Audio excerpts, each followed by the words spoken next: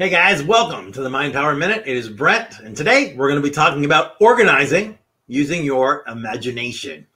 Cleaning. 99% of us really don't like doing it. I mean, who does, right? Whether it's a messy room or a desk at work or a cluttered basement, the task always seems overwhelming. But there's a quick brain hack you can do to make this task much easier. So let's imagine you have a messy desk, all right? First, you look at your desk and you take in the entire situation. Look at the mess. Look at the chaos. Look at the disorder. Then close your eyes and visualize the desk clean and organized.